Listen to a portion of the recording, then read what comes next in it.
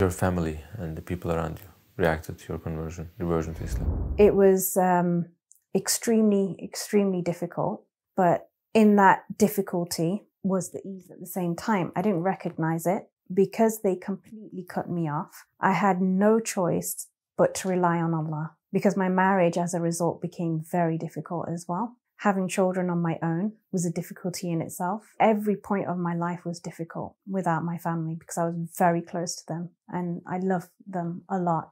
There are times where I want to hit my head against the wall just so I could sleep, because when you're that hurt, you can't switch off and you play things in your head over and over again. Everything that I looked at, I saw my mom and dad first, my family, everything. If I went to the supermarket, I would remember going to the supermarket with my dad on the weekends and doing grocery shopping. If I heard like a song in Asda, I remember dancing with my sister to that song. You know, if I saw like, you know, a program on TV, I remember watching it with my brother. Everything. If I had like difficulty in my marriage, I wanted to run to my family. I couldn't. I would literally go and sit in the car outside on my own. So it was really, really hard. Very difficult to live a life without your family. It's very hard. It's still hard now. Sometimes I think to myself, why am I still Muslim? You know? Because sometimes you go through so many tests. Like I said, there's always that thought in my mind that, you know, my family is there. They're an hour away from me. Why am I still living like this? When I'm struggling on my own, when I'm like struggling with the kids or financially or whatever, why am I still here? And that, I think, is what keeps me going. Because just as an example, I went through a divorce. It was very, very horrible, very difficult. And in that time, I was alone. I'll be honest with you, I was struggling to stay alive.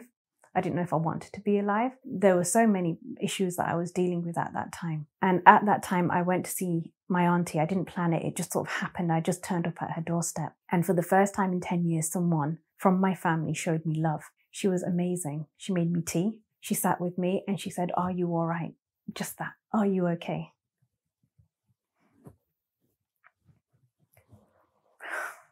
That's my auntie. That was the first time family member asked me, "Are you okay?" And she said, "What are you going to do? Have you got a plan?"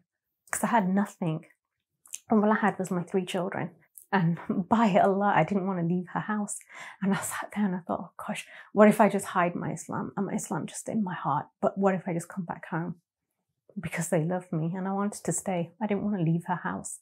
I wanted to stay in her house. I wanted to give up everything, not my deen. I thought I could hide that. I'll just pray upstairs when no one's looking. And I wanted to go back home.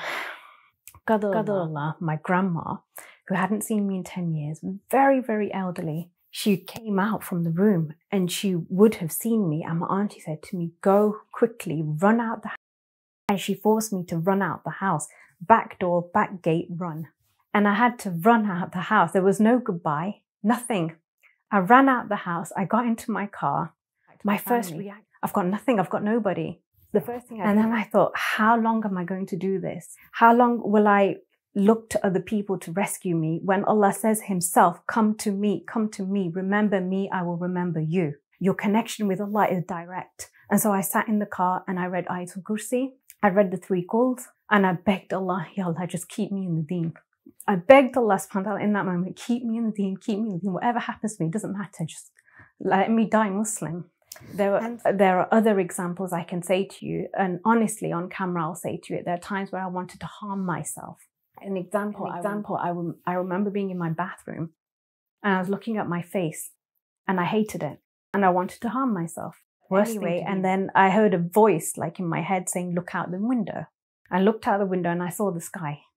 And I ran downstairs and I opened my doors and I went into the garden and I looked up at the sky and I looked up at the heavens, because I remember the ayah in the Quran, I think Allah subhanahu wa ta'ala says that for those who believe, they just have to look up at the sky and it's a sign for them.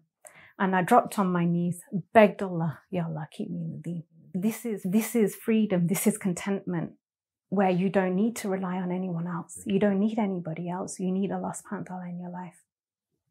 And that's what I did. And so I haven't harmed myself because I have Allah. So I did that.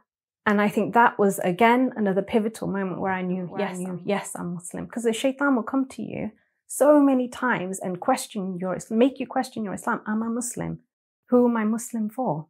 Why am I Muslim? What do I even like about Islam? The shaitan will come to you when you're really weak and low shaitan comes to you. And so all the 9-10 years I had of just learning the deen came back to me in that moment. So this is one of the things that I say to children who don't understand, they don't feel the spiritual side of Islam because they're young and life's great. I say to them, still learn, because you don't know the moment you're going to drop, or everything that you learn and you didn't know why you were learning, it's going to come back to you and it's going to rescue you. It's going to save your life. So when your mom tells you go to madrasa, when your mom tells you go to your Islamic studies lesson, go. And for reverts, learn.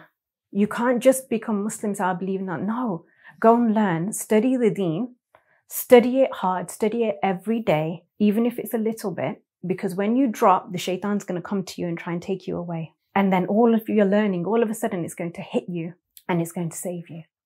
And it saved me that day.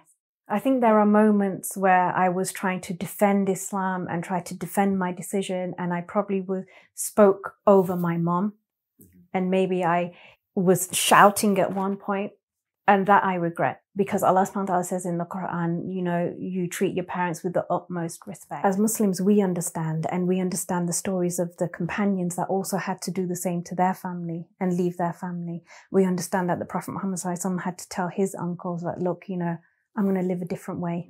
What we learn is that they are human and they're entitled to their feelings. And now I don't hold anything against them. If anything, I would say to you, my mother is still my role model. She's still the person that I love more than anyone else in this world. Just as the Prophet Muhammad loved his uncle who was not Muslim and cried for his uncle and did everything for him, I feel the same for my mum. She is an amazing woman. She's entitled to her feelings. I did hurt her, and I will apologize till the day I die to my mum.